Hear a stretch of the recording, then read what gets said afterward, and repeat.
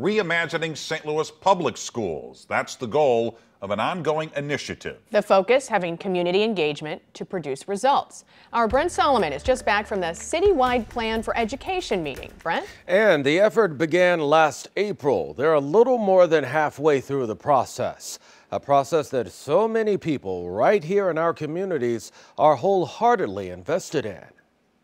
Do you know you can lie what you want to lie if you try to lie what you can lie? Sixth grader Artist Powell has discovered a new talent, reciting poetry. It makes sense when you ask her favorite subjects. I love reading, writing, and art. How can we get more students to fall in love with learning and support them to come out on top?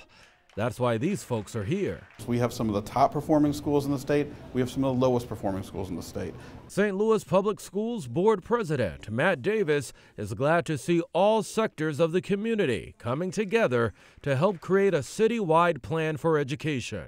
We've got architects, we've got safety experts, we've got community experts. Even police, educators working with the public to improve school safety, infrastructure, and support for the real-life experiences some students have when they're not in school. There has been historically this divide, us and them, and they're taking our resources and so on, and they're not giving us resources. Dr. Jerry Kettenbach works with charter schools, but sees the need to collaborate. So they're all our kids, right? It's looking at beyond the borders of the school buildings themselves and saying, what's going to best benefit all of the kids in the city of St. Louis, no matter who's educating them. Be what you can be, learn what you must learn, do what you can do, and tomorrow your nation will be what you want it to be.